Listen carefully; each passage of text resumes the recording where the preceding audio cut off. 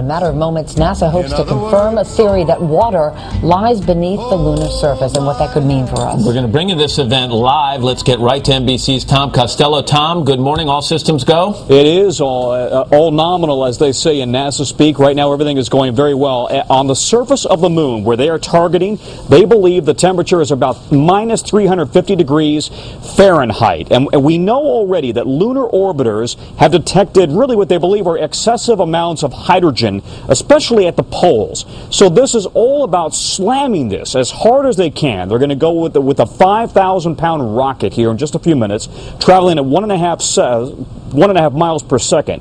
And when they do, they expect this massive explosion to come up off the surface of the moon, and they're expecting dust and rock and debris, but what they're really looking for is it more than hydrogen. Are they in fact going to be seeing large quantities of ice come up? And will that ice vaporize when it's suddenly hit with the ultraviolet rays? It's about to happen in like 5 seconds. Let's keep our eyes on NASA's photos. Here are images. November, correct? On confirm. Near-infrared camera. Send NIR1 to OPR9. Copy. Sending command. We're going to an infrared shot. Mark, Centaur impact. That was an announcement by the flight director that the center impact should have...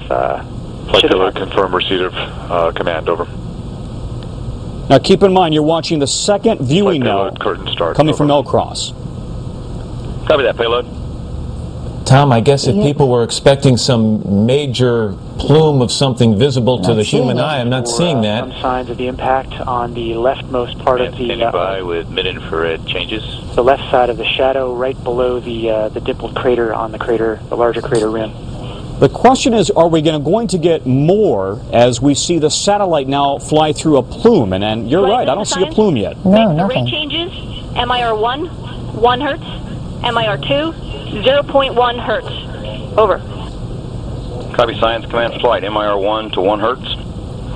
Sending MIR1 at 1 hertz. Tom, stand by there. We want to bring in Dr. Michio Kaku, who is a theoretical physicist and the author of Physics of the Impossible. He's here in the studio with us. Doctor, is this what you expected, or did you expect to see more?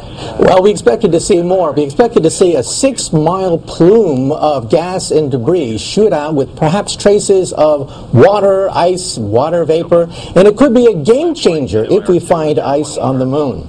Water can be used for rocket fuel. You separate the oxygen and hydrogen. It could be used for shielding and for drinking water. For the people who were sitting, we were told that with a fairly large telescope here on Earth, you'd be able to see this, and now yet we're looking at images coming from that trailing satellite, and I can't see anything. Is this a little surprising?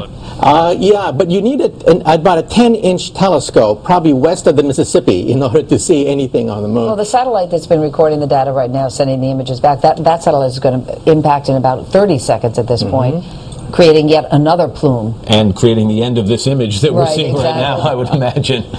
And so how soon will we have any kind of results from NASA as to what was found or not found?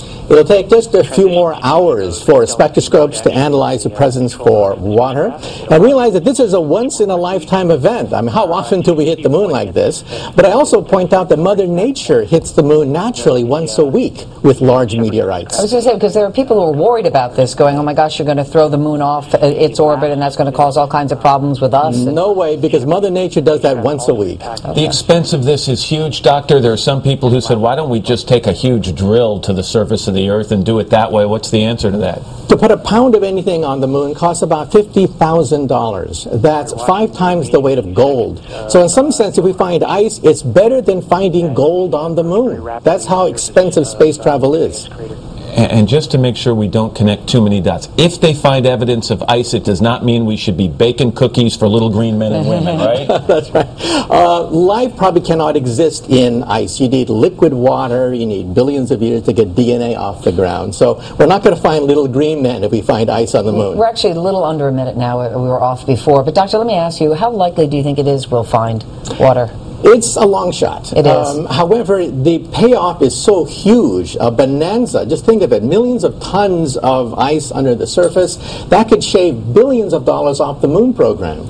And realize with all the budget cuts, NASA is beginning to push back the time for a manned mission to the moon. Why would this water have accumulated at the poles? Cometary collisions going back billions of years, radiation from the sun consisting of hydrogen. Remember, it's very cold on the South Pole, so the sunlight cannot bake the surface because it's in a shadow permanently.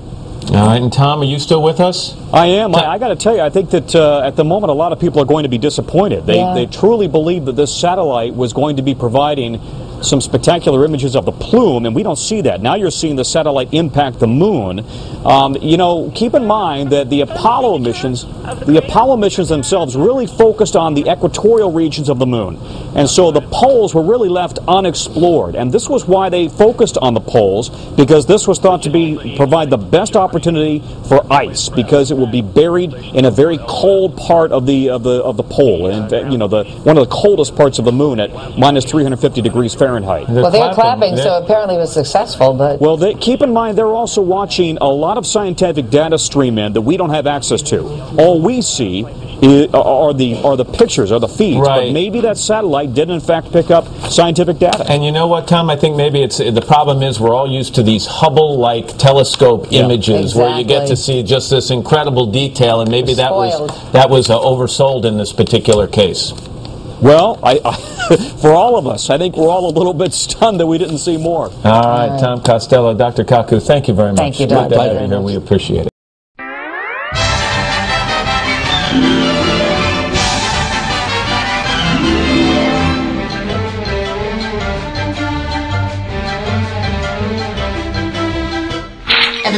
And that's all, folks.